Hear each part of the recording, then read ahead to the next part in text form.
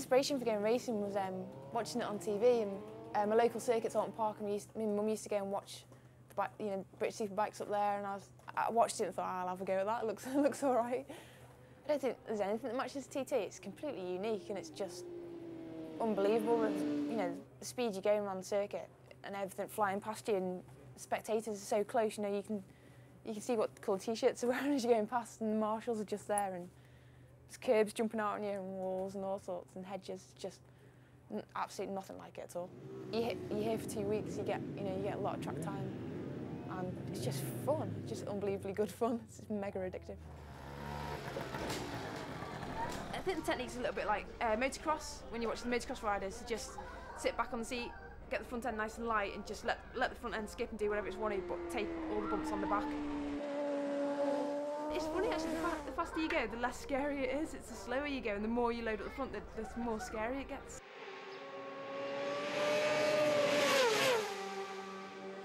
If I'm doing short circuit racing, some you need to attack, so you need to be fired up and you just need to be mega aggressive and go for it.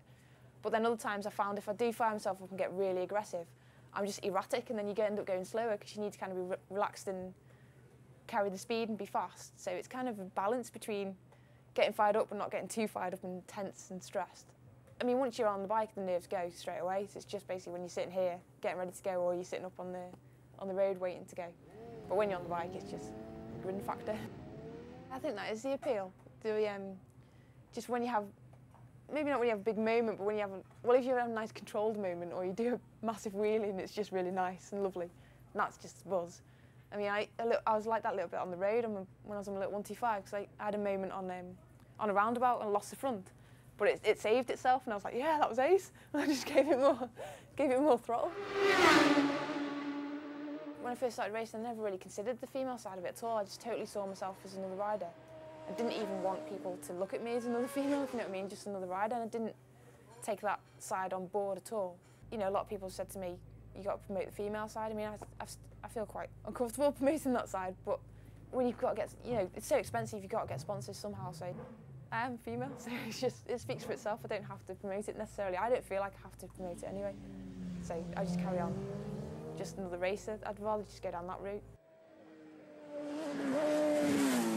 Some girls want to do it, I remember my first ever race meeting I ever competed in was a race at Aintree in the back end of 1990.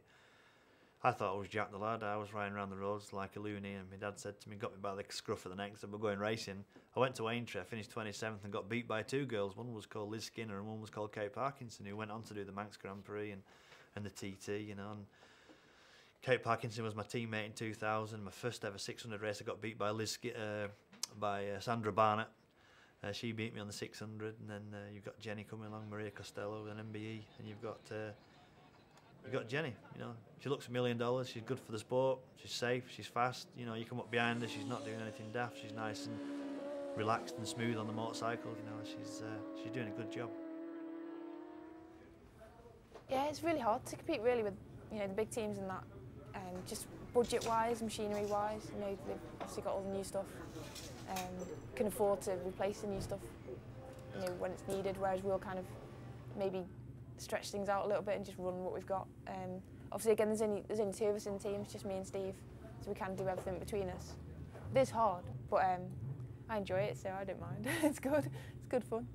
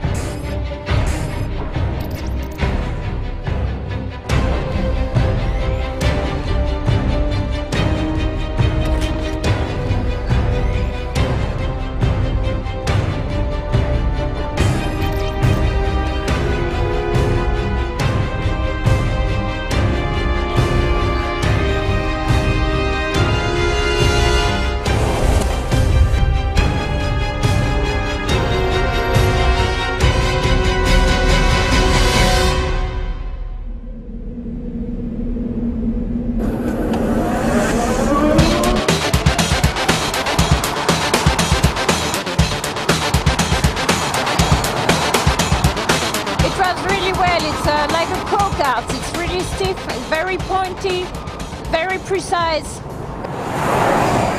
No gears to shift up or down. You hear all the noises of the car, which you're not used to in a racing car. You're more aware of all the environment than with a fuel engine car.